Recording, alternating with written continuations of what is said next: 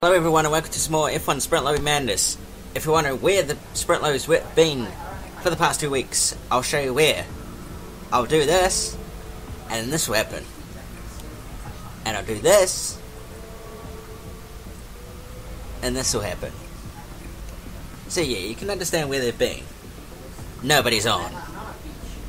So I decided to do this, go to a custom race and see who's on there. And unfortunately, not a lot. Which was a massive fail, really, because that's not going to work. Okay, so I joined a lobby, and now we're sitting in the McLaren in Australia. And unfortunately, there's bugger all of us.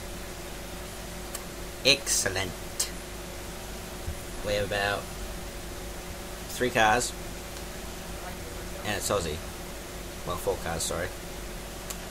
This is bound to be interesting, because not many cars in a rather long track, which is going to be a 5-lap race, doesn't even work well.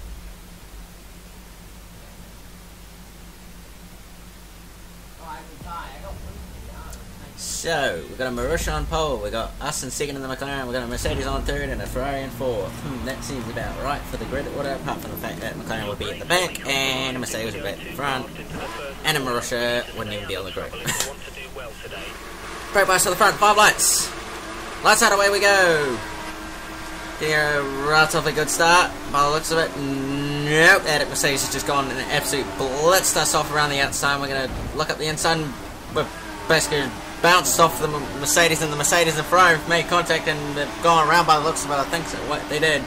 But I'm not exactly sure, but so now we're in second already out of the first corner. There's 5 laps, but it's definitely a long race at this rate. We've got a red blow in front of us, and I've just changed camera because I hate that that TV cam with the McLaren because you can't see anything, really. And so it looks like the cars have recovered that spun out. The Marussia's absolutely gone. It's absolutely Mercedes dust.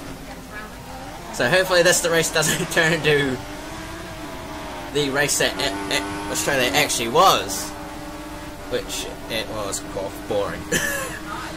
And I think everybody knows that. So now coming through, the bit of dust kicked up by the Marussia, and he's made a mistake by the looks of it, so this could be a chance for us to capitalise on. And hopefully we don't make a mistake, otherwise we are totally screwed. So we're not far behind him now. We could be looking to pass him in the next corner lap or so, and we've hit the goal line. We're in the wall. We are in the wall.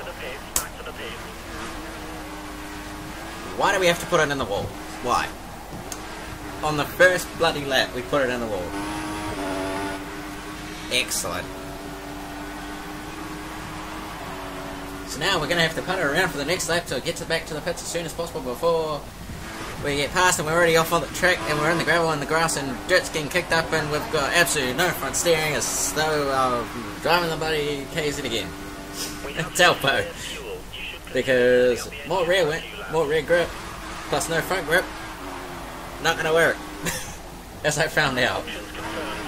And the Mercedes is literally right on our tail now, and I've literally just cut that corner and got no pin, and I've just used the grass again and just about ended up in the barrier, so it's not looking pretty for us at this rate. And I'm not even going to try battle with this Mercedes because he's just going to have a crap ton more front grip, and I'm bouncing off the wall right now. I'm on the grass, I'm bouncing off the wall again, and he's just gone. I'll just let him go, and he's gone. He's going to be gone in a matter of seconds, because, well, let's face it, no front wing equals no front grip, and you're not going to go anywhere. So hopefully this Ferrari does not catch us too quickly, otherwise that would be rather embarrassing. And that, yeah, okay, I reckon that was deserved, and that was going to happen no matter what. Oh, that's spin duck.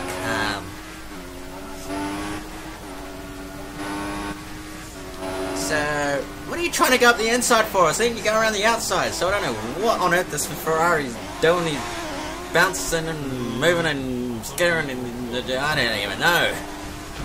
And literally bouncing off him, almost getting caught on the side pole. My driver's absolutely furious with him, telling him to piss off and go ahead. and I don't know what he's doing now, but he's basically almost blocking our entrance to the pit, so Alright. Now we're in the pits.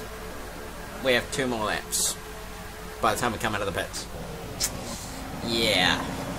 This race is not going too well for us at the moment. So hopefully we can catch them in the next few laps. Yeah, that's not the quickest lap time. Well, pit stop anyway. So yeah, they're half the, well, Mauritius is half the track ahead of us now. So this is, well, that win is absolutely out of reach by about half a track length. And the chances of us catching up to the rest of the field are not very high. So, I know. Why don't we go do something such as catch up on what Mountain knows?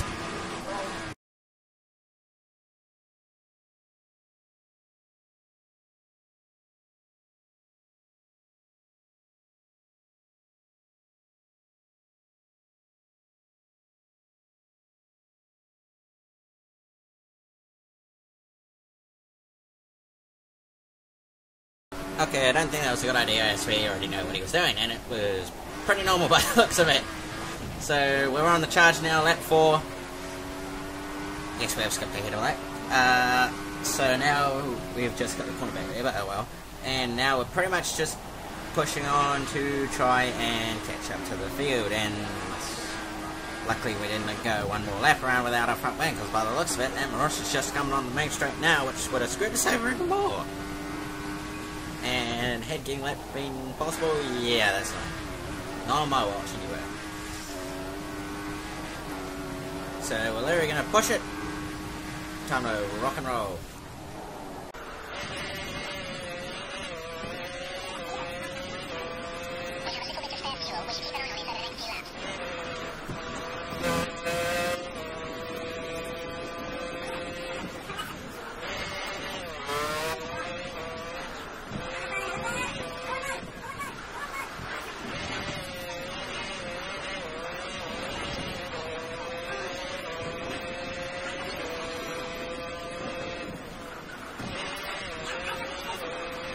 Righto, so back from hyperspeed, we've not really made any ground up on the car ahead, and we keep cutting corners, and we're running out of fuel at this rate, so this is not looking pretty for us, or a very good race.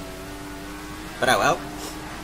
Anyway, continue to push on, so hopefully one of them has a penalty, because if they do, that'll help us a lot, otherwise it's not going to go well for us, and we're going to finish last. And as you can see, the Mauritius just finished the race, so yeah. I don't know if at this rate, at this point in time, being lap would have been a good idea, or being lap would have been a really stupid idea. But oh well. So, it looks like this race turned out to be, and we're in the gravel and bouncing all over the grass and the curbs and everything. So it looks like at this rate, this race turned into what the actual Grand Prix turned into. Boring and a runaway. Well, actually, you could actually say it did. Remake of the 2015 Rolex Australian Grand Prix. Coming to a theatre near you. Just kidding. So, coming out of the final corner now, tyres are pretty hot, as you can see. We're starting to heat up. And we're just going to slam it on the fourth, because why the hell not? And that's it. So, guys, for the video. I know it was not too fun, but next time will be better. I can assure you that. So, till next time, I'll see you later.